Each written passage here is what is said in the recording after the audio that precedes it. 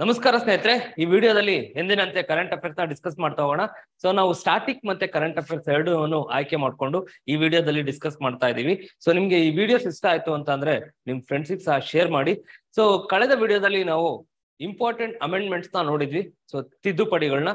So ಈ ವಿಡಿಯೋದಲ್ಲಿ ಸಹ ತಿದ್ದುಪಡಿಗಳನ್ನ ನೋಡ್ತಾ ಹೋಗೋಣ. ಬಹಳ ಮುಖ್ಯವಾದಂತಹ ತಿದ್ದುಪಡಿಗಳು ಮಾತ್ರನೇ ಡಿಸ್ಕಸ್ ಮಾಡ್ತಾ ಇದೀವಿ ಇಲ್ಲಿ.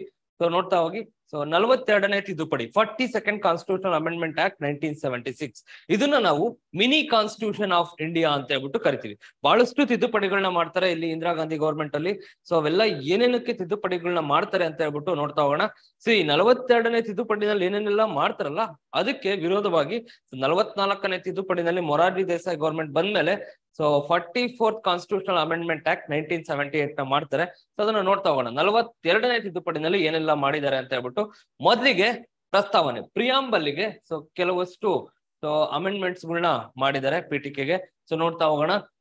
ಸೊ ಸಾರ್ವಭೌಮ ಪ್ರಜಾಸತ್ತಾತ್ಮಕ ಗಣರಾಜ್ಯ ಅಂತ ಹೇಳ್ಬಿಟ್ಟು ಪದ ಇತ್ತು, ಅದನ್ನ ರೀಪ್ಲೇಸ್ ಮಾಡಿರೋದು ಯಾವ್ದಪ್ಪ ಅಂತ ಅಂದ್ರೆ ಸಾರ್ವಭೌಮ, ಸಮಾಜವಾದಿ ಮತ್ತು ಜಾತ್ಯತೀತ ಪ್ರಜಾಸತ್ತಾತ್ಮಕ ಗಣರಾಜ್ಯ ಎಂಬ ಪದಗಳನ್ನು ಬದಲಿಸಲಾಗಿದೆ ಅಂತ ಹೇಳ್ಬಿಟ್ಟು ನಿಮ್ಗೆ ಗೊತ್ತಿರ್ಬೇಕು. ಅದಾದ್ಮೇಲೆ ರಾಷ್ಟ್ರದ ಏಕತೆ ಪದಗಳಿಗೆ ರಾಷ್ಟ್ರದ ಏಕತೆ ಮತ್ತು ಸಮಗ್ರತೆ ಪದಗಳನ್ನು ಬದಲಿಸಲಾಗಿದೆ ಅಂತ ಹೇಳ್ಬಿಟ್ಟು ಗೊತ್ತಿರ್ಬೇಕು. ಈ ಪದಗಳನ್ನ ಬದಲಾಯಿಸಿದ್ದಾರೆ. ಅದಾದ್ಮೇಲೆ ನೋಡಿ 7ನೇ ವೇಳಾಪಟ್ಟಿ ಅಂದ್ರೆ like 7th schedule. So 7th schedule ಅಲ್ಲಿ ಏನಿದೆ ಅಂತ ಅಂದ್ರೆ so union list, so state list ಮತ್ತೆ ಕನ್ಕರೆಂಟ್ ಲಿಸ್ಟ್ ಅಂತ ಹೇಳ್ಬಿಟ್ಟು 3 ಲಿಸ್ಟ್ಗಳು ಬರುತ್ತೆ. ಒಂದು ಕೇಂದ್ರ ಪಟ್ಟಿ, ರಾಜ್ಯ ಪಟ್ಟಿ ಮತ್ತು ಸಮವರ್ತಿ ಪಟ್ಟಿ ಅಂತ ಹೇಳ್ಬಿಟ್ಟು. ಸೊ ಅದರಲ್ಲಿ ಏನ್ ಹೇಳ್ತಿದ್ದಾರೆ ಅಂತಂದ್ರೆ state list, some items has been moved from state list to concurrent list. So state list in the concurrent list ಗೆ some items has been moved. So which are those items which have been moved from state list to concurrent list ಅಂತ ಹೇಳ್ಬಿಟ್ಟು ಪ್ರಶ್ನೆನ ಕೇಳ್ತಾರೆ. ಯಾವೆಲ್ಲ items move ಆಗಿದ್ವು ಅಂತಂದ್ರೆ ಶಿಕ್ಷಣ, education, ಅರಣ್ಯ, ಫಾರೆಸ್ಟ್, ಅದಾದ್ಮೇಲೆ ತೂಕ ಮತ್ತು ಅಳತೆಗಳು, ವೇಟ್ಸ್ ಅಂಡ್ ಮೆಜರ್ಸ್, ಅದಾದ್ಮೇಲೆ ಕಾಡು ಪ್ರಾಣಿಗಳು ಮತ್ತು ಪಕ್ಷಿಗಳ ರಕ್ಷಣೆ, so protection of wild animals and birds ಅಂತ ಹೇಳ್ಬಿಟ್ಟು ನ್ಯಾಯದ ಆಡಳಿತ. ಸೊ ಇದಿಷ್ಟು ಏನ್ ಮಾಡ್ತಾರೆ ಸ್ಟೇಟ್ ಲಿಸ್ಟ್ ಇಂದ ತೆಗೆದು ಕನ್ಕರೆಂಟ್ ಲಿಸ್ಟ್ ಗೆ ಆಡ್ ಮಾಡ್ತಾರೆ. ಅದಾದ್ಮೇಲೆ ನೋಡಿ ನಿಮ್ಗೆಲ್ಲ ಗೊತ್ತಾ ಇದೆ. ಸೊ 51A ಆರ್ಟಿಕಲ್ ನ ಇಂಟ್ರೊಡ್ಯೂಸ್ ಮಾಡ್ತಾರೆ. ಸೊ 51A ಸಬ್ class A2 so like J ವರ್ಗೂ ಇರುತ್ತೆ. ಇಲ್ಲಿ ಏನು ಅಂದ್ರೆ 10 ಫಂಡಮೆಂಟಲ್ ಡ್ಯೂಟೀಸ್ ನ ಆಡ್ ಮಾಡ್ತಾರೆ, ಮೂಲಭೂತ ಕರ್ತವ್ಯಗಳನ್ನ ಆಡ್ ಮಾಡ್ತಾರೆ. ಯಾರ ಶಿಫಾರಸ್ನೊಂದಿಗೆ ಅಂತಂದ್ರೆ ಸ್ವರಣ್ ಸಿಂಗ್ ಕಮಿಟಿ ಶಿಫಾರಸ್ನೊಂದಿಗೆ ಇದನ್ನ ಆಡ್ ಮಾಡ್ತಾರೆ. ಇದು ನಿಮ್ಗೆ ಗೊತ್ತಿರ್ಬೇಕು. ಯಾವ್ದ್ರಲ್ಲಿ 42ನೇ ತಿದ್ದುಪಡಿ 1976ರಲ್ಲಿ. ಓಕೆ. ಸೊ ನೆಕ್ಸ್ಟ್ ನೋಡಿ ಏನಿದೆ ಅಂತ ಹೇಳ್ಬಿಟ್ಟು ಸೊ ಇದ್ರಲ್ಲೇನೆ ಸೊ ಸಂಸತ್ತು ಪಾರ್ಲಿಮೆಂಟಿಗೆ ಸಹ ಬಹಳಷ್ಟು ಅಮೆಂಡ್ಮೆಂಟ್ಸ್ ನ ತಗೋಬರ್ತಾರೆ. ಸೊ ಏನೆಲ್ಲ ತಗೋಬರ್ತಾರೆ ಪಾರ್ಲಿಮೆಂಟ್ಸ್ ಗೆ ಅಂದ್ರೆ ಆರ್ಟಿಕಲ್ 257A ನ ತಗೋಬರ್ತಾರೆ, ಆರ್ಟಿಕಲ್ 329A ನ ತಗೊಂಡ್ಬರ್ತಾರೆ. ಸೊ ಆರ್ಟಿಕಲ್ 257A ಏನಕ್ಕೆ ಸಂಬಂಧಪಟ್ಟಿದ್ದು ಅಂತ ಅಂದ್ರೆ ಕಾನೂನು ಮತ್ತು ಸುವ್ಯವಸ್ಥೆಯ ಸಂಘರ್ಷದ ಸಂದರ್ಭಗಳನ್ನು ಎದುರಿಸಲು ಕೇಂದ್ರೀಯ ಪಡೆಗಳನ್ನು ರಾಜ್ಯದಲ್ಲಿ ನಿಯೋಜಿಸಲಾಗುವುದು ಅಂತ ಹೇಳ್ಬಿಟ್ಟು ಒಂದು ಅಮೆಂಡ್ಮೆಂಟ್ ನ ತಗೋಬರ್ತಾರೆ. ಅದಾದ್ಮೇಲೆ ಲೋಕಸಭೆ ಸ್ಪೀಕರ್ ಮತ್ತೆ ಪ್ರಧಾನ ಮಂತ್ರಿಗಳಿಗೆ ಕೆಲವಷ್ಟು ಅಮೆಂಡ್ಮೆಂಟ್ಸ್ ಗಳನ್ನ ತಗೋಬರ್ತಾರೆ. ಅದಾದ್ಮೇಲೆ council of minister so shawl give air and advice to the president ಅಂತ ಹೇಳ್ಬಿಟ್ಟು ಹೇಳ್ತಾರೆ. ಸೊ ಇದೆಲ್ಲಾನು ಎಲ್ಲಿ ಬರುತ್ತೆ ಅಂತಂದ್ರೆ ಸಂಸತ್ತಿಗೆ ತಂದಂತ ಕೆಲವಷ್ಟು ಅಮೆಂಡ್ಮೆಂಟ್ಗಳು. ಸೊ ಮೂಲಭೂತ ಹಕ್ಕುಗಳಿಗಿಂತ ಸೊ ನಿರ್ದೇಶನ ತತ್ವಗಳಿಗೆ ಪ್ರಾಧಾನ್ಯತೆ ನೀಡಲಾಯಿತು ಅಂತ ಹೇಳ್ಬಿಟ್ಟು. ಸೊ ಫಂಡಮೆಂಟಲ್ ರೈಟ್ಸ್ ಮತ್ತೆ DPSP are called as 2 wheels of the cart ಅಂತ ಹೇಳ್ಬಿಟ್ಟು. 2 wheels ಆಫ್ ದ ಕಾರ್ಟ್ ಅಂತ ಅಂದ್ರೆ ಸೊ ಒಂದೇ ಬಂಡಿಯ 2 ಚಕ್ರಗಳಿದ್ದಂತೆ. ಸೊ ಹಾಗಾಗಿ ಎರಡಕ್ಕೂ ಪ್ರಾಮುಖ್ಯತೆ ಇರಬೇಕು. ಸೊ DPSP ಇಂಪ್ಲಿಮೆಂಟ್ ಮಾಡುವಾಗ ಸ್ವಲ್ಪ ಮಟ್ಟಿಗೆ ಮೂಲಭೂತ ಹಕ್ಕುಗಳಿಗೆ ಸೊ ಧಕ್ಕೆ ಉಂಟಾದ್ರೂ ಪರವಾಗಿಲ್ಲ. ಬಟ್ DPSP ಅಂದ್ರೆ ರಾಜನೀತಿ ನಿರ್ದೇಶನ ತತ್ವಗಳು ಏನಿದೆಯಲ್ಲ ಅದನ್ನ ಮಾಡೋದಕ್ಕೆ ಅನುವು ಮಾಡ್ಕೊಡ್ಬೇಕು ಅಂತ ಹೇಳ್ಬಿಟ್ಟು ಹೇಳ್ತಾರೆ ಈ ಅಮೆಂಡ್ಮೆಂಟ್ ಅಲ್ಲಿ. ಓಕೆ. ನೆಕ್ಸ್ಟ್ ನೋಡಿ ಹೈಕೋರ್ಟ್ ಅಧಿಕಾರಗಳನ್ನ ಸೊ ಮಾತಾಡಿದರೆ ನ್ಯಾಯಾಂಗ ಪರಿಶೀಲನಾ ಅಧಿಕಾರವನ್ನು ಮೊಟಕುಗೊಳಿಸಿದೆ ಅಂತ ಹೇಳ್ಬಿಟ್ಟು ಯಾವ್ದ್ರಲ್ಲಿ ಸೊ 42ನೇ ತಿದ್ದುಪಡಿನಲ್ಲಿ. ಅದಾದ್ಮೇಲೆ ಬಹಳಷ್ಟು ಅಮೆಂಡ್ಮೆಂಟ್ಸ್ ಗಳನ್ನ ಮಾಡ್ತಾರೆ. ಆರ್ಟಿಕಲ್ 323A ಆಗಿರ್ಬೋದು, ಆರ್ಟಿಕಲ್ 323B ಆಗಿರ್ಬೋದು. ಸೊ ಅಂದ್ರೆ ಅಡ್ಮಿನಿಸ್ಟ್ರೇಟಿವ್ ರಿಫಾರ್ಮ್ಸ್ ಏನಿರ್ತಲ್ಲ ಅದನ್ನ ತಗೋಬರ್ತಾರೆ. ಸೊ ಒಂದು ಭಾಗ 14A ಪಾರ್ಟ್ 14A ನ ಆಡ್ ಮಾಡ್ತಾರೆ. ಸೊ ಇಲ್ಲಿ ಏನ್ ಹೇಳ್ತಾರೆ ಅಂದ್ರೆ ಆಡಳಿತಾತ್ಮಕ ವಿಷಯಗಳೊಂದಿಗೆ ವ್ಯವಹರಿಸಲು ನ್ಯಾಯಮಂಡಳಿಗಳು ಮತ್ತು ಇತರ ವಿಷಯಗಳಿಗೆ ನ್ಯಾಯಮಂಡಳಿಗಳು ಎಂಬ ಶೀರ್ಷಿಕೆಯನ್ನು ಸೇರಿಸಲಾಗಿದೆ ಅಂತ ಹೇಳ್ಬಿಟ್ಟು ಯಾವ್ದ್ರಲ್ಲಿ ಅಂಡರ್ ಪಾರ್ಟ್ 14A ನಲ್ಲಿ. ಅದಾದ್ಮೇಲೆ ನೋಡಿ DPSP ರಾಜ್ಯ ನೀತಿ ನಿರ್ದೇಶನ ತತ್ವಗಳಿದೆಯಲ್ಲ ಇದಕ್ಕೂ ಸಹ ಬಹಳಷ್ಟು ಅಮೆಂಡ್ಮೆಂಟ್ಸ್ ಗಳನ್ನ ತಗೋಬರ್ತಾರೆ. ಏನೆಲ್ಲ ತಗೋಬರ್ತಾರೆ ಅಂದ್ರೆ ಮಕ್ಕಳ ಆರೋಗ್ಯಕರ ಬೆಳವಣಿಗೆ ಆರ್ಟಿಕಲ್ 39, ಬಡವರಿಗೆ ಉಚಿತ ಕಾನೂನು ನೆರವು, ಸೊ ನಾಲ್ಸಾ ಸಾಲ್ಸಾ ಡಾಲ್ಸಾ ಅಂತ ಹೇಳ್ಬಿಟ್ಟು ಶುರು ಮಾಡ್ತಾರೆ. ಕೈಗಾರಿಕೆಗಳ ನಿರ್ವಹಣೆ ಆರ್ಟಿಕಲ್ 43A. ಅದಾದ್ಮೇಲೆ ಪರಿಸರವನ್ನು, ಅರಣ್ಯಗಳು ಮತ್ತು ವನ್ಯಜೀವಿಗಳನ್ನು ರಕ್ಷಿಸಲು ಆರ್ಟಿಕಲ್ 43A. ಇಷ್ಟನ್ನು ಸಹ ಚೇಂಜ್ ಮಾಡ್ತಾರೆ ಅಂತ ಹೇಳಿ ನಿಮ್ಗೆ ಗೊತ್ತಿರ್ಬೇಕು. ಅದಾದ್ಮೇಲೆ 44ನೇ ತಿದ್ದುಪಡಿ ನಾನು ಹೇಳ್ದಂಗೆ ಜನತಾ ಸರ್ಕಾರವು ಜಾರಿಗೆ ತಂದ ಭಾರತೀಯ ಸಂವಿಧಾನದ ಪ್ರಮುಖ ತಿದ್ದುಪಡಿಗಳಲ್ಲಿ ಇದು ಕೂಡ ಒಂದಾಗಿದೆ ಅಂತ ಹೇಳ್ಬಿಟ್ಟು. ಯೂಶಲಿ ಏನು ಅಂತಂದ್ರೆ it has been targeted 42nd constitution amendment act. What has been made in the 42nd constitution amendment act, so it has been made as A status quo ಆಂಟೆ ಅಂತ ಹೇಳ್ಬಿಟ್ಟು. ಸ್ಟೇಟಸ್ ಕೋ ಆಂಟೆ ಅಂತ ಅಂದ್ರೆ ಸೊ ಅಲ್ಲಿ ಏನ್ ಮಾಡಿದ್ರಲ್ಲ ಅದನ್ನ ಮತ್ತೆ ರಿಸ್ಟೋರ್ ಮಾಡ್ತಾರೆ ಯಾವ್ದ್ರಲ್ಲಿ 44ನೇ ತಿದ್ದುಪಡಿನಲ್ಲಿ.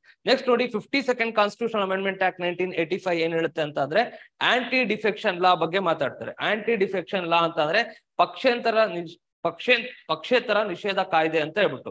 ಸೊ ಈ ಪಕ್ಷಾಂತರ ನಿಷೇಧ ಕಾಯ್ದೆನಲ್ಲಿ ಏನ್ ಹೇಳ್ತಾರೆ ಅಂತಂದ್ರೆ ಒಂದು ಪಾರ್ಟಿಯಿಂದ ಇನ್ನೊಂದು ಪಾರ್ಟಿಗೆ ಜಂಪ್ ಆಗ್ತಾ ಇದ್ದಾರೆ ಅಂತ ಅಂದ್ರೆ ಆರ್ಸ್ ಟ್ರೇಡಿಂಗ್ ಅಂತ ಎಲ್ಲ ಕರಿತೀವಲ್ವ ನಾವು, ಅದನ್ನೆಲ್ಲ ತಡೆಗಟ್ಟೋದಕ್ಕೋಸ್ಕರ ಈ ಒಂದು ತಿದ್ದುಪಡಿನ ತಗೋಬರ್ತಾರೆ 52nd ಕಾನ್ಸ್ಟಿಟ್ಯೂಷನ್ ಅಮೆಂಡ್ಮೆಂಟ್ ಆಕ್ಟ್ 1985. ಅದಾದ್ಮೇಲೆ ಬಹಳ ಇಂಪಾರ್ಟೆಂಟ್ 61ನೇ ತಿದ್ದುಪಡಿ 1989 ರಾಜೀವ್ ಗಾಂಧಿ ಅವರು ಮಾಡಿದಂಥದ್ದು. ಸೊ ಮುಂಚೆ ವೋಟಿಂಗ್ ಏಜ್ ಏನಿತ್ತಲ್ಲ ಅದು 21 ವರ್ಷ ಆಯ್ತು. 21 ವರ್ಷ ಯಾರಿಗೆಲ್ಲ ಆಗಿರುತ್ತಲ್ಲ ಅವ್ರು ವೋಟ್ ಹಾಕ್ಬೋದಾಗಿತ್ತು. ಅದನ್ನ ಏನ್ ಮಾಡ್ತಾರೆ 21ರಿಂದ 18 ವರ್ಷಕ್ಕೆ ಇಳಿಸ್ತಾರೆ. ಯಾವ ತಿದ್ದುಪಡಿನಲ್ಲಿ? 61ನೇ ತಿದ್ದುಪಡಿನಲ್ಲಿ. ಸೊ ಇದಾದ್ಮೇಲೆ ಇಂಪಾರ್ಟೆಂಟ್ ಆದಂತ ತಿದ್ದುಪಡಿ ಯಾವ್ದಪ್ಪ ಅಂತ ಅಂದ್ರೆ 65ನೇ ತಿದ್ದುಪಡಿ. ಈ 65ನೇ ತಿದ್ದುಪಡಿನಲ್ಲಿ ಏನ್ ಮಾಡ್ತಾರೆ ಅಂದ್ರೆ national commission for SC, national commission for ST ಏನೋ 2 ಬಾಡೀಸ್ ನ ಸೆಟಪ್ ಮಾಡ್ತಾರೆ, ಕಾನ್ಸ್ಟಿಟ್ಯೂಷನಲ್ ಬಾಡೀಸ್ ನ.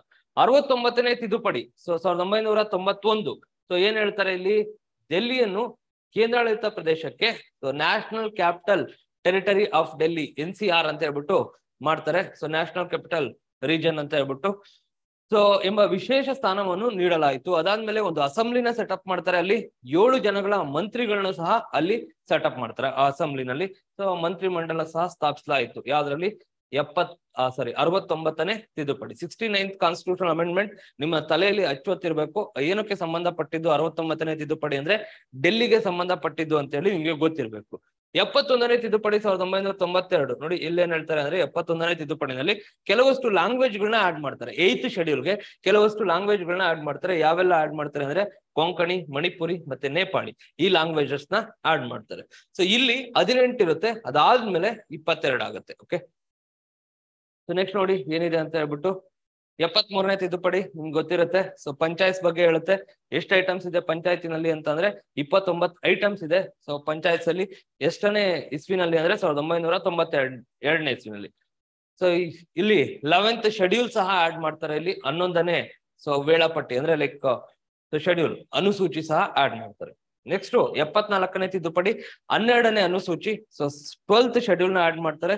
ಸೊ ಇದಿಷ್ಟು ನಿಮ್ಗೆ ಗೊತ್ತಿರಬೇಕು on part 9A of the Indian constitution. Next ನೋಡಿ 86ನೇ ತಿದ್ದುಪಡಿ ಏನಕ್ಕೆ ಅಂತಂದ್ರೆ 86th constitution amendment act belongs to so like educational rights. So 21ನೇ A article ನ add ಮಾಡ್ತಾರಲ್ವಾ, article 21A fundamental rights ನ ಇಲ್ಲಿ ಆಡ್ ಮಾಡ್ತಾರೆ. ಸೊ ಅದಾದ್ಮೇಲೆ ಆರ್ಟಿಕಲ್ 51A ಅಂಡರ್ಲಿ ಸೊ ಏನ್ ಮಾಡ್ತಾರೆ ಫಂಡಮೆಂಟಲ್ ಡ್ಯೂಟೀಸ್ ಸಹ ಆಡ್ ಮಾಡ್ತಾರೆ. ಸೊ ಫಂಡಮೆಂಟಲ್ ಡ್ಯೂಟೀಸ್ ಅಂತ ಅಂದ್ರೆ ಸೊ ನಿಮ್ಗೆ ಗೊತ್ತಿದೆ ಸ್ವರಣ್ ಸಿಂಗ್ ಕಮಿಟಿನಲ್ಲಿ ರೆಕಮೆಂಡ್ ಮಾಡ್ತಾರೆ 51A sub class A to K ಇದೆ ಅಲ್ವಾ, 51A sub class A to K. So ಈ ಫಂಡಮೆಂಟಲ್ ಡ್ಯೂಟೀಸ್ ಅಲ್ಲಿ ಈ ಎಜುಕೇಶನ್ ಎಲ್ಲಿ ಬರುತ್ತೆ ಅಂತ ಅಂದ್ರೆ ಸೊ K ನಲ್ಲಿ ಬರುತ್ತೆ. ಓಕೆ, ಸೊ K ನಲ್ಲಿ ಬರುತ್ತೆ. ಸಬ್ ಕ್ಲಾಸ್ K ನಲ್ಲಿ ಏನ್ ಹೇಳ್ತಾರೆ ಅಂತ ಅಂದ್ರೆ guardian should take care of their infants ಅಂತ ಹೇಳ್ಬಿಟ್ಟು ಅಂದ್ರೆ 6 ರಿಂದ 14 ವರ್ಷದೊಳಗಡೆ ಸೊ ಮಕ್ಳುಗಳು ಏನಿರುತ್ತಲ್ಲ ಅದನ್ನ ಸೊ ನೋಡ್ಕೊಳ್ಳೋ ಅಂತದ್ದು ಸೊ ಪೋಷಕರ ಕರ್ತವ್ಯ ಅಂತ ಹೇಳ್ಬಿಟ್ಟು ಇಲ್ಲಿ ಮಾಡ್ತಾರೆ. ಓಕೆ, ಸೊ ಅದಾದ್ಮೇಲೆ ನೋಡಿ 88ನೇ ತಿದ್ದುಪಡಿ ಕಾಯ್ದೆ 2003. ಸೊ ಇಲ್ಲೇನ್ ಮಾಡ್ತಾರೆ ಅಂದ್ರೆ ಸರ್ವಿಸ್ ಟ್ಯಾಕ್ಸ್ ನ ಇಂಟ್ರೊಡ್ಯೂಸ್ ಮಾಡ್ತಾರೆ under article 268A. Under article 268A ಇದು ನಿಮ್ಗೆ ಗೊತ್ತಿರ್ಬೇಕು. ಅದಾದ್ಮೇಲೆ 92nd ಕಾನ್ಸ್ಟಿಟ್ಯೂಷನ್ ಅಮೆಂಡ್ಮೆಂಟ್ ಆಕ್ಟ್ 92ನೇ ತಿದ್ದುಪಡಿನಲ್ಲಿ ಏನ್ ಮಾಡ್ತಾರೆ ಅಂತ ಅಂದ್ರೆ so Maithili, Dogri, Bodo, Santali so ಇವನ್ನೆಲ್ಲವನ್ನು 8th ಶೆಡ್ಯೂಲ್ಗೆ add ಮಾಡ್ತಾರೆ. ಈಗ ಎಷ್ಟಿದಾವೆ ಅಂತ ಅಂದ್ರೆ ದೇರ್ ಆರ್ 22 ಶೆಡ್ಯೂಲ್ ಲ್ಯಾಂಗ್ವೇಜಸ್ ಅಂತ ಹೇಳ್ಬಿಟ್ಟು ನಿಮ್ಗೆ ಗೊತ್ತಿರ್ಬೇಕು. ನೆಕ್ಸ್ಟ್ ನೋಡಿ 95ನೇ ತಿದ್ದುಪಡಿನಲ್ಲಿ ಏನ್ ಮಾಡ್ತಾರೆ ಅಂತ ಅಂದ್ರೆ ಸೊ SC ST ಗೆ ರಿಸರ್ವೇಶನ್ ಏನಿರುತ್ತಲ್ಲ ಸೀಟ್ಸ್ ಸೊ ಅದನ್ನ ವಿಸ್ತರಣೆ ಮಾಡ್ತಾರೆ. ಅಂದ್ರೆ ಇನ್ನೂ ಸ್ವಲ್ಪ ದಿವಸಗಳ ಕಾಲ ಮುಂದೆ ಬಿಡ್ತಾರೆ. ಅದಾದ್ಮೇಲೆ ಆಂಗ್ಲೋ ಇಂಡಿಯನ್ಸ್ ಸಹ ವಿಸ್ತರಣೆ ಮಾಡ್ತಾರೆ. ಸೊ ಇವರ ರಿಸರ್ವೇಶನ್ ನ ಹಂಗೆ ಸ್ಟೇಟಸ್ ಕೋ ಮೇಂಟೈನ್ ಮಾಡ್ತಾರೆ. ಅದಾದ್ಮೇಲೆ 97ನೇ ತಿದ್ದುಪಡಿ ಯಾವಾಗ ಆಗಿದ್ದು ಅಂದ್ರೆ 2011ನೇ ಇಸ್ವಿನಲ್ಲಿ. ಸೊ ಇದು ಏನ್ರ ಬಗ್ಗೆ ಮಾತಾಡುತ್ತೆ ಅಂದ್ರೆ ಕೋಆಪರೇಟಿವ್ ಸೊಸೈಟೀಸ್ ಗಳ ಬಗ್ಗೆ ಮಾತಾಡುತ್ತೆ. ಸೊ ಈ ಕೋಆಪರೇಟಿವ್ ಸೊಸೈಟೀಸ್ ನ ಎಲ್ಲೆಲ್ಲಿ ಆಡ್ ಮಾಡಿದೀವಿ ಅಂತಂದ್ರೆ fundamental right of cooperative society, farming A cooperative society ಅಂದ್ರೆ ಎಸ್ಎಟಿಸ್, ಮೂಲಭೂತ ಹಕ್ಕನ್ನಾಗಿ ಮಾಡಲಾಗಿದೆ ಅಂಡರ್ ಆರ್ಟಿಕಲ್ 19. ಅದಾದ್ಮೇಲೆ ರಾಜ್ಯ ನೀತಿಯ ನಿರ್ದೇಶನ ತತ್ವಗಳು under article 43A, under article 43B. Okay, so under article 43B ಅಂಡರ್ಲಿ add ಮಾಡಲಾಗಿದೆ. ಅದಾದ್ಮೇಲೆ ಇದಕ್ಕೋಸ್ಕರನೇ ಒಂದು ಸಪರೇಟ್ ಪಾರ್ಟ್ ನ ಮಾಡಿದ್ದಾರೆ, part 9B of the Indian constitution. ಇದಿಷ್ಟು ನಿಮ್ಗೆ ಗೊತ್ತಿರಬೇಕು 97ನೇ ತಿದ್ದುಪಡಿ ಬಗ್ಗೆ. ಬಹಳಷ್ಟು ಪ್ರಶ್ನೆಗಳು ಇಲ್ಲಿಂದ ಬರುತ್ತೆ 97ನೇ ತಿದ್ದುಪಡಿಯಲ್ಲಿ. ಸೊ ಬಹಳಷ್ಟು ಸತಿ ಕಾಂಪಿಟೇಟಿವ್ ಎಕ್ಸಾಮ್ಸ್ ಅಲ್ಲಿ ಕೇಳಿದ್ದಾರೆ 97th ಕಾನ್ಸ್ಟಿಟ್ಯೂಷನ್ ಅಮೆಂಡ್ಮೆಂಟ್ ಆಕ್ಟ್ ಬಗ್ಗೆ.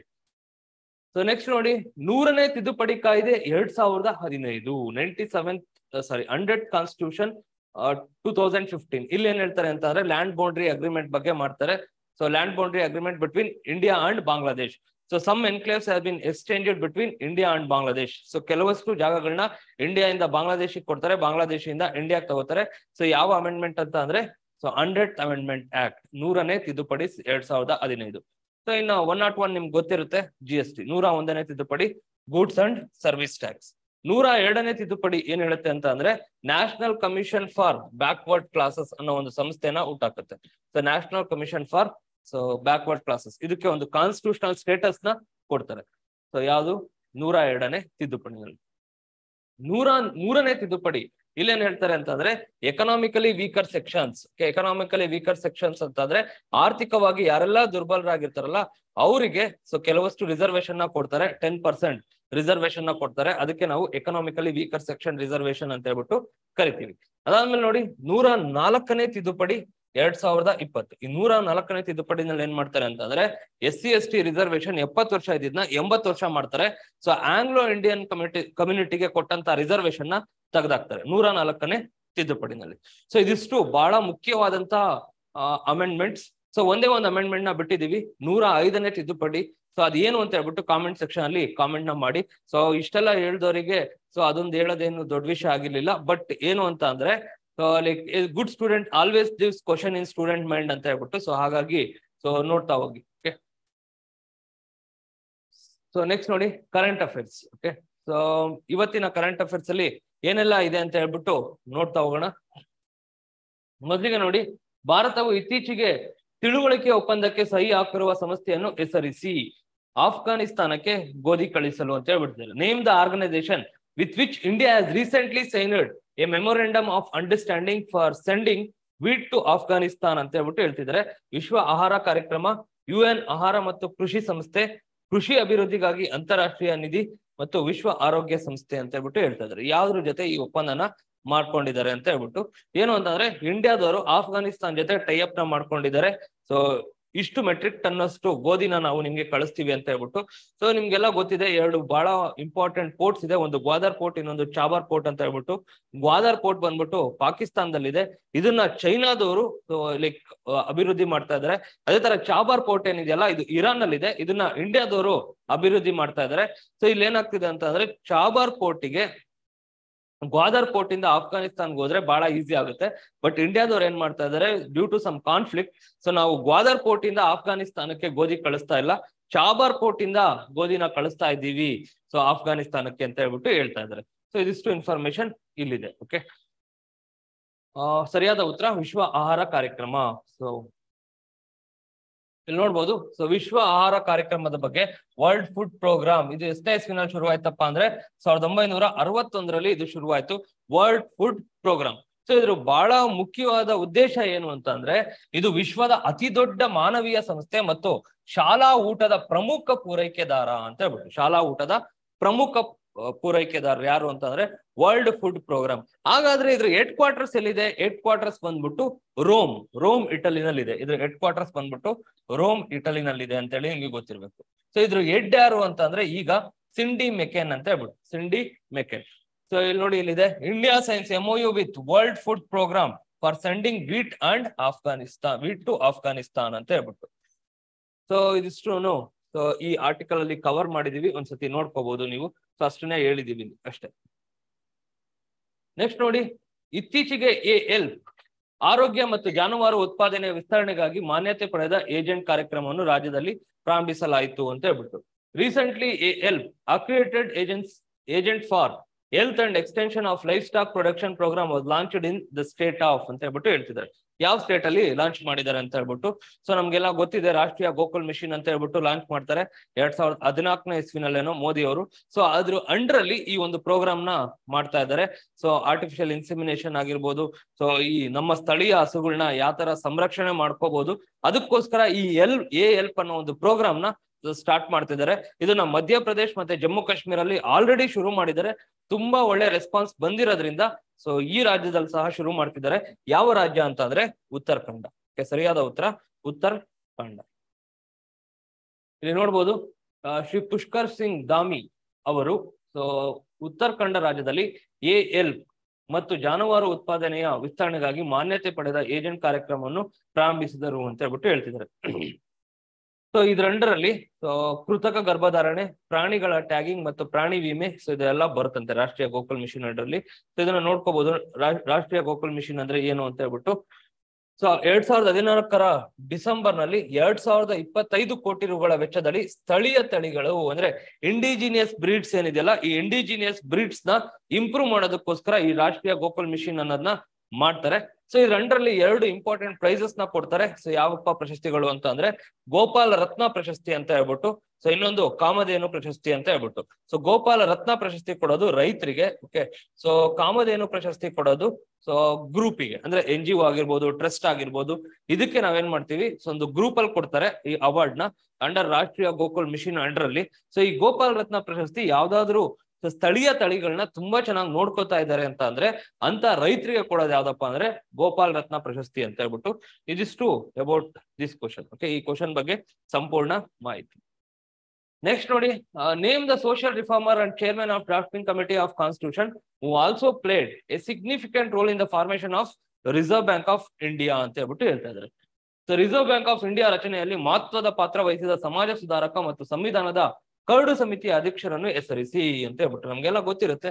ಸೊ ಕರಡು ಸಮಿತಿಯ ಅಧ್ಯಕ್ಷ ಅಂದಿದ ತಕ್ಷಣ ನಮ್ಗೆಲ್ಲ ಗೊತ್ತಾಗುತ್ತೆ. ಸೊ ಅಂಬೇಡ್ಕರ್ ಅಂತ ಹೇಳ್ಬಿಟ್ಟು. ಯಾಕೆ ಅಂತಂದ್ರೆ ರೀಸೆಂಟ್ ಆಗಿ ನೆನ್ನೆ ತಾನೇ ಅಂಬೇಡ್ಕರ್ ಅವರ ಜನ್ಮದಿನ ಆಗಿದೆ. ಸೊ ಹಾಗಾಗಿ ಸೊ ಲೈಕ್ ನೀವು ನೋಡ್ಕೋಬೇಕಾಗತ್ತೆ. ಸೊ ಅಂಬೇಡ್ಕರ್ ಅವ್ರ ಬಗ್ಗೆ ಹೇಳ್ಬೇಕು ಅಂತ ಅಂದ್ರೆ ಒಂದು ಬ್ಯೂಟಿಫುಲ್ ಶಾರಿ ಇದೆ. ಏನಪ್ಪಾ ಅದು ಅಂತಂದ್ರೆ, तेरी हर तकलीफों का मैं मुकम्मल जवाब हूँ, कभी वक्त मिले तो पढ़ना मैं इस ಭಾರತ ದೇಶ का ಸಂವಿಧಾನ ಅಂತ ಹೇಳ್ಬಿಟ್ಟು. ಅಂದ್ರೆ ಸೊ ನಿಮ್ಮ ಎಲ್ಲಾ ಕಷ್ಟಗಳಿಗೂ ನಮ್ಮ ಸಂವಿಧಾನದಲ್ಲಿ ಒಂದು ಪರಿಹಾರ ಇದ್ದೇ ಇದೆ ಅಂತ ಹೇಳ್ಬಿಟ್ಟು. ಯಾವಾಗ್ಲಾದ್ರು ಫ್ರೀ ಆಗಿದ್ದಾಗ ಓದಿ ಒಂದ್ಸತಿ ಕಾನ್ಸ್ಟಿಟ್ಯೂಷನ್ ನ, ನಿಮ್ ಎಲ್ಲಾ ಪ್ರಾಬ್ಲಮ್ಸ್ಗೂ ಸೊಲ್ಯೂಷನ್ ಇದೆ ಇಲ್ಲಿ ಅಂತ ಹೇಳ್ಬಿಟ್ಟು. ಸೊ ಇದಕ್ಕೆ ಸರಿಯಾದ ಉತ್ತರ ಅಂಬೇಡ್ಕರ್. ಓಕೆ ನೋಡಿ, ಇಲ್ಲಿ ನೆನ್ಪಿಟ್ಕೋಬೇಕಾಗಿರೋದು ಏನು ಅಂತ ಅಂದ್ರೆ, ನೀವು ಇಲ್ಟನ್ ಯಂಗ್ ಕಮಿಷನ್ ನೋಡಿ, ಈ ಇಲ್ಟನ್ ಯಂಗ್ ಕಮಿಷನ್ ನ ನೀವು ನೆನ್ಪಿಟ್ಕೋಬೇಕು. ಬಾಬಾ ಸಾಹೇಬ್ ಮಂಡಿಸಿದ ಪರಿಕಲ್ಪನೆಯ ಮೇಲೆ ಸೆಂಟ್ರಲ್ ಬ್ಯಾಂಕ್ ಆಫ್ ಇಂಡಿಯಾ ರಚನೆಯಾಯಿತು ಅಂತ ಹೇಳ್ಬಿಟ್ಟು. ಇದನ್ನು ನೀವು ನೆನ್ಪಿಟ್ಕೋಬೇಕು. ಸೊ ಬಾಬಾ ಸಾಹೇಬ್ರು ಜನ್ಮದಿನ ಯಾವಾಗ ಅಂತ ಅಂದ್ರೆ ಏಪ್ರಿಲ್ 14, 1891 ಜನಿಸಿದರು. So April 14, 1891. 1916 ಅವರು ತಮ್ಮ ಪ್ರಬಂಧವನ್ನು ಬರೆದರು. ಭಾರತಕ್ಕೆ ರಾಷ್ಟ್ರೀಯ ಲಾಭಾಂಶ ಎಂಬ ಪ್ರಬಂಧವನ್ನ ಬರೀತಾರೆ. ಐತಿಹಾಸಿಕ ಮತ್ತು ವಿಶ್ಲೇಷಣಾತ್ಮಕ ಅಧ್ಯಯನ ಮತ್ತು ಅವರ PhD ಪಡೆದರು ಅಂತ ಹೇಳ್ಬಿಟ್ಟು ಹೇಳ್ತಾ ಇದಾರೆ. ಇದನ್ನೆಲ್ಲ ಮಾಡಿದಾರಂತೆ. ಅವರ ವರ್ಕ್ಸ್ ಮಾಡರ್ನ್ ಇಂಡಿಯಾದಲ್ಲಿ ತುಂಬಾ ಚೆನ್ನಾಗಿ ಓದ್ತಿರೋ ಅವ್ರ ಬಗ್ಗೆ ಎಲ್ಲಾನು, ಲೈಕ್ ಬಾಬಾ ಸಾಹೇಬ್ ಅಂಬೇಡ್ಕರ್ ಅವ್ರ ಬಗ್ಗೆ ಏನೆಲ್ಲ ಮಾಡಿದ್ದಾರೆ ಅಂತ ಹೇಳ್ಬಿಟ್ಟು. ಇದನ್ನು 8 ವರ್ಷಗಳ ನಂತರ ಶೀರ್ಷಿಕೆ ಅಡಿಯಲ್ಲಿ ಪ್ರಕಟಿಸಲಾಗಿದೆ. ಬ್ರಿಟಿಷ್ ಭಾರತದಲ್ಲಿ ಪ್ರಾಂತೀಯ ಹಣಕಾಸು ವಿಕಾಸ ಅಂತ ಹೇಳ್ಬಿಟ್ಟು ಹೇಳ್ತಾ ಇದಾರೆ. ಸೊ ಇದನ್ನೆಲ್ಲ ಅವನು ಮಾಡಿದ್ದಾರೆ ಅಂತ ಹೇಳ್ಬಿಟ್ಟು ಹೇಳ್ತಾ ಇದಾರೆ. ಅದಾದ್ಮೇಲೆ 1921 ಅವರು ಬ್ರಿಟಿಷ್ ಭಾರತದಲ್ಲಿ ಇಂಪೀರಿಯಲ್ ಫೈನಾನ್ಸ್, ಪ್ರಾಂತೀಯ ವಿಕೇಂದ್ರೀಕರಣ ಅನ್ನೋ ಒಂದು ಪ್ರಬಂಧ ಸಹ ಬರೀತಾರೆ. ಸೊ ಇದಿಷ್ಟು ಅಬೌಟ್ ಅಂಬೇಡ್ಕರ್. ಇವೆಲ್ಲ ಬಹಳ ಇಂಪಾರ್ಟೆಂಟ್, ಕೇಳ್ತಾರೆ ಕಾಂಪಿಟೇಟಿವ್ ಎಕ್ಸಾಮ್ಸ್ ಅಲ್ಲಿ. ಏನಂತ ಕೇಳ್ತಾರೆ ಅಂದ್ರೆ, ಸೊ ಇಷ್ಟರಲ್ಲಿ ಅಂಬೇಡ್ಕರ್ ಬರೆದಂತ ಪ್ರಬಂಧ ಯಾವುದಲ್ಲ ಅಂತ ಹೇಳ್ಬಿಟ್ಟು ಕೇಳ್ತಾರೆ. ಸೊ 4 ಕೊಟ್ಬಿಟ್ಟು ಯಾವುದಲ್ಲ ಅಂತ ಹೇಳ್ಬಿಟ್ಟು ಸೊ ಗುರ್ತಿಸಿ ಅಂತ ಹೇಳ್ತಾರೆ. ಸೊ ಕ್ವಶನ್ ಮಾಡೋದು ತುಂಬಾ ಈಸಿ. ಸೊ ಈ ತರ ಎಲ್ಲ ಕ್ವಶನ್ಸ್ ಗಳನ್ನ ಮಾಡಿಲ್ಲ. ಸೊ ಈ ತರ ಎಲ್ಲ ಮಾಡಿದ್ರೆ ಕಾಂಪಿಟೇಟಿವ್ ಎಕ್ಸಾಮ್ ಇನ್ನೂ ಟಫ್ ಆಗುತ್ತೆ ನಿಮ್ಗೆ, ಆಯ್ತಾ. ಸೊ ಕ್ವಶನ್ಸ್ ಮಾಡೋದು ಹೆಂಗೆ, ಟಫ್ ಆಗಿರೋ ಕ್ವಶನ್ಸ್ ಮಾಡೋದು ಹೆಂಗೆ ಅಂದ್ರೆ ಇಷ್ಟೇನೆ. ಸೊ ಯಾವೆಲ್ಲ ಬುಕ್ಸ್ ಬರ್ದಿದ್ದಾರೆ ಅಂತ ಹೇಳಿ ನೀವು ಓದ್ಕೊಂಡು ಹೋಗಿರ್ತೀರಾ. ಬಟ್ ಇಲ್ಲಿ ಏನ್ ಮಾಡ್ತಾರೆ ಅಂತಂದ್ರೆ, ಯಾವೆಲ್ಲ ಪ್ರಬಂಧಗಳನ್ನ ಬರ್ದಿದ್ದಾರೆ ಅಂತ ಹೇಳ್ಬಿಟ್ಟು ಒಂದು 4 ಆಪ್ಷನ್ಸ್ ಗಳನ್ನ ಹಾಕ್ತಾರೆ. ಯಾವುದು ಬರ್ದಿಲ್ಲ ಅಥವಾ ಯಾವ್ದು ಬರ್ದಿದ್ದಾರೆ ಅಂತ ಹೇಳ್ಬಿಟ್ಟು ಕೇಳಿದಾಗ 1 2 3 4 2 3 4 1 ಅವಾಗ ಕಷ್ಟ ಆಗುತ್ತೆ ನಿಮ್ಗೆ competitive exams. Okay, so next ನೋಡಿ, ಅಂಬೇಡ್ಕರ್ ಜಯಂತಿ ಬಗ್ಗೆ ನಮ್ಮ ಇನ್ಸ್ಟಿಟ್ಯೂಟ್ ಅಲ್ಲೂ ಸಹ ತರ ಮಾಡಿದ್ದಾರೆ, ನೋಡ್ಕೊಳ್ಳಿ. ಬಾಬಾ ಸಾಹೇಬ್ರವ್ರಿಗೆ ಜನ್ಮದಿನದ ಶುಭಾಶಯಗಳು ನಮ್ಮ ಕಡೆಯಿಂದ ಇನ್ಸ್ಟಿಟ್ಯೂಟ್ ಪರವಾಗಿ ಶುಭಾಶಯಗಳು.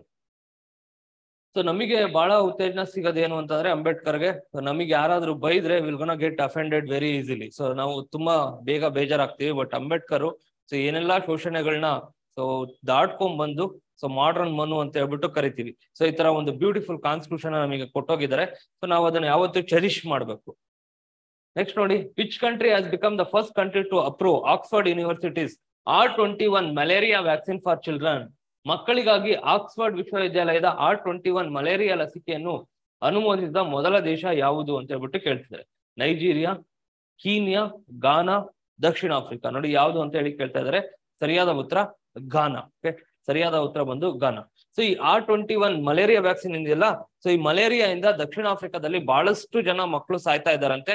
ಸೊ ಅದಕ್ಕೋಸ್ಕರ ಈ ವ್ಯಾಕ್ಸಿನ್ ನ ಎಷ್ಟು ವರ್ಷ ಮಕ್ಕಳಿಗೆ ಹಾಕಿಸ್ತಾ ಇದಾರೆ ಅಂದ್ರೆ 5 ತಿಂಗಳಿಂದ 36 ತಿಂಗಳ ಮಕ್ಕಳಿಗೆ ಸೊ ಈ ವ್ಯಾಕ್ಸಿನ್ ನ ಹಾಕ್ತಾ ಇದಾರಂತೆ. ಅಪ್ರೂವ್ ಕೂಡ ಆಗಿದೆ ಅಂತೆ, ತುಂಬಾ ಚೆನ್ನಾಗಿ ವರ್ಕ್ ಆಗ್ತಿದೆ ಅಂತೆ. ಸೊ ಈ ವ್ಯಾಕ್ಸಿನ್ ನ ಡೆವಲಪ್ ಮಾಡ್ತಿರೋದು ಯಾರು ಅಂತಂದ್ರೆ ನಮ್ಮ ಇಂಡಿಯಾದವರೇನೆ. ಸೀರಮ್ ಇನ್ಸ್ಟಿಟ್ಯೂಟ್ ಆಫ್ ಇಂಡಿಯಾ ಏನಿದೆಯಲ್ಲ, ಅವರೇ ಇದನ್ನ ಏನ್ ಮಾಡ್ತಿದ್ದಾರೆ, ರೆಡಿ ಮಾಡ್ತಾ ಇದ್ದಾರೆ ಅಂತ ಹೇಳ್ಬಿಟ್ಟು. ಸೊ ಆಕ್ಸ್ಫರ್ಡ್ ಲಸಿಕೆಯನ್ನು ಸೀರಮ್ ಇನ್ಸ್ಟಿಟ್ಯೂಟ್ ಆಫ್ ಇಂಡಿಯಾವು ವಾರ್ಷಿಕವಾಗಿ 200 ಮಿಲಿಯನ್ ಡೋಸ್ ಗಳನ್ನು ಅಭಿವೃದ್ಧಿಪಡಿಸಲು ತಯಾರಿಸುತ್ತಿದೆ ಅಂತ ಹೇಳ್ಬಿಟ್ಟು. ನೆಕ್ಸ್ಟ್ ನೋಡಿ, name the cyclone that will impact western Australia which has intensified to A category 5 system recently.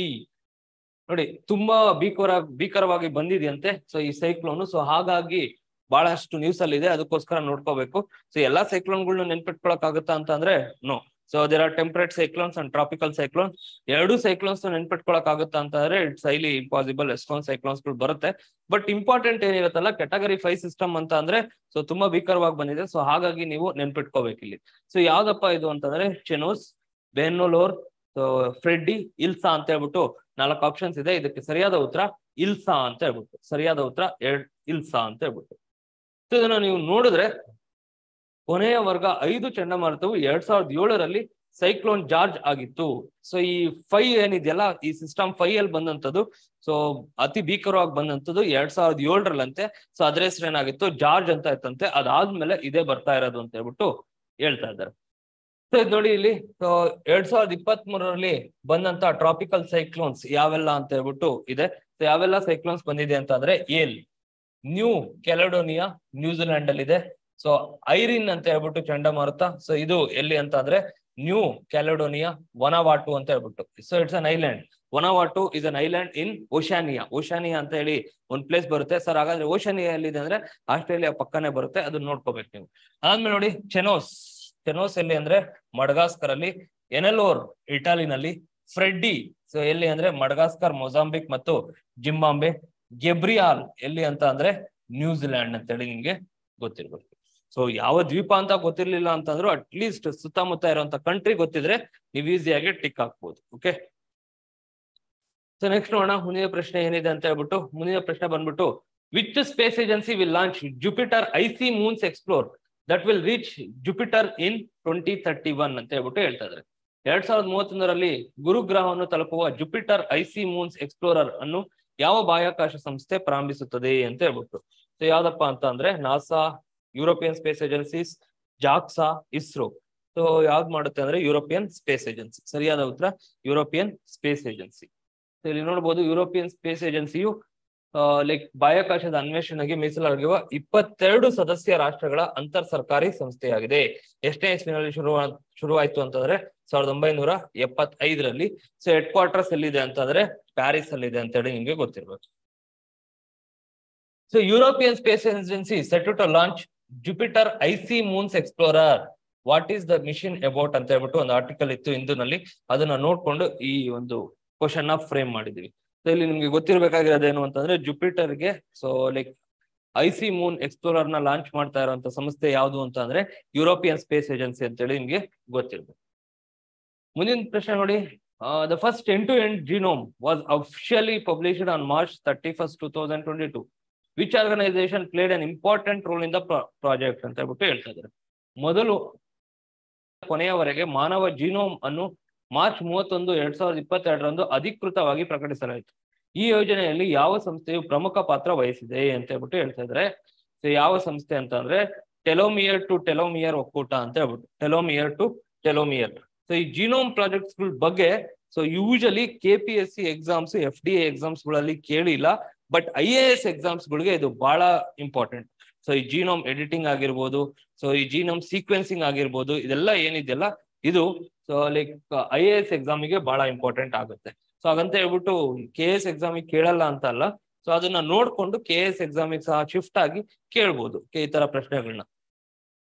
ಇದು ನೋಡಿ, scientist have finally filled in the remaining 8% of human DNA ಅಂತ ಹೇಳ್ಬಿಟ್ಟು, ಸೊ ಅದನ್ನು ಸಹ ಫಿಲ್ ಮಾಡಿದಾರಂತೆ. ಈ ಜೀನೋಮ್ ಬಗ್ಗೆ ಮಾತಾಡ್ತಾ ಇದಾರೆ, ಜೀನೋಮ್ ಪ್ರಾಜೆಕ್ಟ್ ಬಗ್ಗೆ, ಹ್ಯೂಮನ್ ಜೀನೋಮ್ ಪ್ರಾಜೆಕ್ಟ್ ಅಲ್ಲಿ. ಸೊ ಈ ಹ್ಯೂಮನ್ ಜೀನೋಮ್ ಪ್ರಾಜೆಕ್ಟ್ ಏನಿದೆಯಲ್ಲ, ಇದು ಮೊದಲು 1990ರಲ್ಲಿ ಪ್ರಾರಂಭಿಸಲಾಯಿತು. ಆದಾಗ್ಯೂ ತಾಂತ್ರಿಕ ಮಿತಿಗಳ ಜೀನೋಮ್ ನಲ್ಲಿ ಪುನರಾವರ್ತಿತ ಪ್ರದೇಶಗಳನ್ನು ಸಂಪೂರ್ಣವಾಗಿ ಬಹಿರಂಗಪಡಿಸಲು ಸಾಧ್ಯವಾಗಲಿಲ್ಲ. ಸೊ ಆ 8% ಗ್ಯಾಪ್ ಏನಿತ್ತಲ್ಲ ಅವಾಗ 90ರಲ್ಲಿ ಮಾಡಿದಂಥದ್ದು, ಆ 8% ಗ್ಯಾಪ್ ನ ಈಗ ಫಿಲ್ ಮಾಡಿದೀವಿ ಅಂತ ಹೇಳ್ಬಿಟ್ಟು ಹೇಳ್ತಾ ಇದ್ದಾರೆ. ನೆಕ್ಸ್ಟ್ ನೋಡಿ, ಕೋಣೆಯ ಉಷ್ಣಾಂಶದಲ್ಲಿ ಗ್ರಾಫಿನ್ ಮ್ಯಾಗ್ನೆಟರಿಸ್ಟೆನ್ಸ್, ಓಕೆ, ಇಲ್ಲಿ ಇಂಗ್ಲಿಷ್ ಅಲ್ಲಿ ನೋಡಿ ಮ್ಯಾಗ್ನೆಟೋ ರೆಸಿಸ್ಟೆನ್ಸ್ ಅಂತ ಹೇಳ್ಬಿಟ್ಟು ಬಹಳ ಈಸಿಯಾಗಿ ಓದ್ಬೋದು. ಸೊ ಅದು ಒಂದೇ ಸೆಂಟೆನ್ಸ್ ಫಾರ್ಮ್ ಆಗಿರೋದ್ರಿಂದ ಕಷ್ಟ ಆಗುತ್ತೆ. ಗುಣಲಕ್ಷಣವನ್ನು ಯಾವ ದೇಶದ ಸಂಶೋಧಕರು ಇತ್ತೀಚೆಗೆ ಕಂಡುಹಿಡಿದಿದ್ದಾರೆ? Researchers from which country have recently discovered magneto resistance property of graphene at room temperature ಅಂತ ಹೇಳ್ತಿದ್ದಾರೆ. ಸೊ ಗ್ರಾಫಿನ್ ಅಂದ್ರೆ ಏನ್ ಗೊತ್ತಾ? ಸೊ ಲೈಕ್ ಒಂದು ಪೆನ್ಸಿಲ್ ಲೆಡ್ ನ ತಗೊಂಡ್ಬಿಟ್ಟು ನೀವು ಸೊ ನೀಟಾಗಿ ಪೀಲ್ ಆಫ್ ಮಾಡಿದ್ರೆ ಅತಿ ಚಿಕ್ಕ ಕಣಗಳು ಕಾಣಿಸುತ್ತೆ ನಿಮ್ಗೆ, ವೆರಿ ಮೈನ್ಯೂಟ್ ಪಾರ್ಟಿಕಲ್ಸ್. ಸೊ ಆ ಮೈನ್ಯೂಟ್ ಪಾರ್ಟಿಕಲ್ಸ್ ನಾವು ಗ್ರಾಫಿನ್ ಅಂತ ಕರಿತೀವಿ. ಸೊ ನ್ಯಾನೋ ಪಾರ್ಟಿಕಲ್ಸ್ ಇನ್ನೂ ತುಂಬಾ ಚಿಕ್ಕದಾಗಿರುತ್ತೆ. ಸೊ ಈ ಗ್ರಾಫಿನ್ ಎಲ್ಲಾನು ಅನಿಕೂಮ್ ಸ್ಟ್ರಕ್ಚರ್ ಅಲ್ಲಿ ನಾವು ಲೈಕ್ ಅರೇಂಜ್ ನ ಮಾಡಿದ್ರೆ ನಾವು ತುಂಬಾ ಒಳ್ಳೊಳ್ಳೆ ಪ್ರಾಡಕ್ಟ್ಸ್ ಗಳನ್ನ ಮಾಡ್ಬೋದು. ಈ ಮೈಕ್ರೋ ಪ್ರೊಸೆಸರ್ಸ್ ಅಲ್ಲಿ ಇದನ್ನ ಯೂಸ್ ಮಾಡ್ತಾರೆ. ಈ ಮೈಕ್ರೋ ಪ್ರೊಸೆಸರ್ಸ್ ಅಲ್ಲಿ ಇದನ್ನ ಯೂಸ್ ಮಾಡಿದಾಗ ಏನಾಗುತ್ತೆ ಅಂದ್ರೆ ತುಂಬಾ ಫಾಸ್ಟ್ ಆಗಿ ಅದು ವರ್ಕ್ ಆಗುತ್ತೆ. ಸೊ ಏನಾಗುತ್ತೆ, ಸಿಲಿಕಾನ್ ಮತ್ತೆ ಗ್ಯಾಲಿಯಂ ಈ ತರ ಒಂದು ಐಟಮ್ಸ್ ಗಳನ್ನ ಅಂದ್ರೆ ಪಾರ್ಟಿಕಲ್ಸ್ ನ ಯೂಸ್ ಮಾಡ್ತೀವಿ ಪ್ರೊಸೆಸರ್ಸ್ ಅಲ್ಲಿ. ಬಟ್ ಈ ಗ್ರಾಫಿನ್ ನ ಯೂಸ್ ಮಾಡೋದ್ರಿಂದ ಆ ಪ್ರೊಸೆಸಿಂಗ್ ಸ್ಪೀಡ್ ಏನಿದೆಯಲ್ಲ ಅದು ತುಂಬಾ ಜಾಸ್ತಿ ಆಗುತ್ತೆ. ಸೊ ಈ ಗ್ರಾಫಿನ್ ಬಹಳಷ್ಟು ಕಡೆ ಯೂಸ್ ಮಾಡ್ತೀವಿ ನಾವು. ಈಗಂತೂ ಏನು ಅಂತಂದ್ರೆ ಲೈಕ್ ಈ ಮಿಲಿಟರಿಲೆಲ್ಲ ಏನಾಗುತ್ತೆ ಅಂತ ಅಂದ್ರೆ ಬಹಳಷ್ಟು ದಿನ ಹೊರಗಡೆ ಇರ್ಬೇಕಾಗುತ್ತೆ, ಅವರ ಬಟ್ಟೆಗಳು ತುಂಬಾ ಗಲೀಜಾಗಿರುತ್ತೆ. ಸೊ ಹಾಗಾಗಿ ಗ್ರಾಫಿನ್ ಇಂದ ಮಾಡಿರೋ ಬಟ್ಟೆಗಳಲ್ಲಿ ಏನಾಗುತ್ತೆ ಅಂತ ಅಂದ್ರೆ ಸೊ ಸುಮ್ನೆ ಹಿಂಗೆ ಕೊಡುವುದ್ರೆ ಏನಾಗುತ್ತೆ, ಆ ಧೂಳಿನ ಕಣಗಳೇನಿರುತ್ತಲ್ಲ ಅದೆಲ್ಲ ಬಿದ್ದೋಗುತ್ತೆ. ಆಮೇಲೆ ಈ ಸ್ಕ್ರೀನ್ಸ್ ಏನಿರುತ್ತಲ್ಲ ಸೊ ಅದನ್ನ ನಾವೇನ್ ಮಾಡ್ಬೋದು, ಸ್ಟ್ರೆಚಬಲ್ ಸ್ಕ್ರೀನ್ಸ್ ನ ಮಾಡ್ಬೋದು. ಸೊ ಹಿಂಗೆ ಸ್ಕ್ವೀಸ್ ಮಾಡಿ ಸೊ ಪೇಪರ್ ತರ ಮಡ್ಸಿ ಒಂದ್ ಕಡೆ ಮೂಲೆಯಲ್ಲಿ ಬಿಸಾಕ್ಬೋದು. ಅದನ್ನ ಮತ್ತೆ ಹಿಂಗ್ ಸ್ಟ್ರೆಚ್ ಮಾಡಿದಾಗ ಅದು ಅದೇ ತರನೇ ಕುತ್ಕೊಳ್ಳುತ್ತೆ, A4 ಶೀಟ್ ತರ ನೀಟಾಗಿ. ಸೊ ಅದೆಲ್ಲ ಟೆಕ್ನಾಲಜೀಸ್ ಯಾವ್ದ್ರಲ್ಲಿ ಮಾಡ್ಬೋದು ಅಂತಂದ್ರೆ ಗ್ರಾಫಿನ್ ನಲ್ಲಿ ಮಾಡ್ಬೋದಂತೆ. ಈಗ ಏನ್ ಹೇಳ್ತಿದ್ದಾರೆ ಅಂತಂದ್ರೆ ಈ ಮ್ಯಾಗ್ನೆಟೋ ರೆಸಿಸ್ಟೆನ್ಸ್ ಪ್ರಾಪರ್ಟಿನ ತೋರಿಸ್ತಿದ್ಯಂತೆ ಗ್ರಾಫಿನ್, ಎಲ್ಲಿ ಅಂದ್ರೆ ರೂಮ್ ಟೆಂಪರೇಚರ್ ಅಲ್ಲಿ ಅಂತ ಹೇಳ್ಬಿಟ್ಟು ಹೇಳ್ತಾ ಇದ್ದಾರೆ. ಸೊ ಯಾರು ಇದನ್ನ ರಿಸರ್ಚ್ ಮಾಡಿದ್ದಾರೆ ಅಂತಂದ್ರೆ ಯುನೈಟೆಡ್ ಕಿಂಗ್ಡಮ್ ಅಂತ ಹೇಳ್ಬಿಟ್ಟು. ಸರಿಯಾದ ಉತ್ತರ ಯುನೈಟೆಡ್ ಕಿಂಗ್ಡಮ್. ಸೊ ಇದಿಷ್ಟು ನಿಮ್ಗೆ ಗೊತ್ತಿರಬೇಕು. ಅದ್ರ ಬಗ್ಗೆ ಇಲ್ಲಿದೆ ನೋಡಿ. ಸೊ ಇತ್ತೀಚೆಗೆ ನೋಬೆಲ್ ಪ್ರಶಸ್ತಿ ವಿಜೇತ ಆಂಡ್ರೆ ಗಿಮ್, ಓಕೆ, ಸೊ ಆಂಡ್ರೆ ಗಿಮ್ ಅವರು ಸೊ ಇನ್ನೊಬ್ಬ ನೋಬೆಲ್ ಪ್ರಶಸ್ತಿ ವಿಜೇತ ಅಂದ್ರೆ ಸೊ ನೋವೆಲೆಸ್ ಲೋವೋ ಅಂತ, ಇವ್ರ ಜೊತೆ ಸೇರ್ಕೊಂಡು ಈ ಟೆಕ್ನಾಲಜಿನ ಮಾಡಿದಾರಂತೆ. ಸೊ ಇದನ್ನ ನೋಡ್ಕೊಳ್ಳಿ, ಓಕೆ. ಅದ್ರ ಬಗ್ಗೆ ಇದೆ ನೋಡಿ, what is magneto resistance, it is one more thing graphene does differently ಅಂತ ಹೇಳ್ಬಿಟ್ಟು ಈ ಆರ್ಟಿಕಲ್ ಅಲ್ಲಿ ಕೊಟ್ಟಿದ್ದಾರೆ. ಸೊ ಇದನ್ನ ಓದಿದ್ರೆ ನಿಮ್ಗೆ ನೀಟಾಗಿ ಅರ್ಥ ಆಗುತ್ತೆ, ಓಕೆ. ಸೊ ಇದಿಷ್ಟು ಇವತ್ತಿನ ಕರೆಂಟ್ ಅಫೇರ್ಸ್. ಇಷ್ಟ ಆಯ್ತು ಅಂತಂದ್ರೆ ನಿಮ್ ಫ್ರೆಂಡ್ಸಿಗೆ ಸಹ ಶೇರ್ ಮಾಡಿ. Keep watching Siddaganga academy YouTube channel for more updates. Thank you.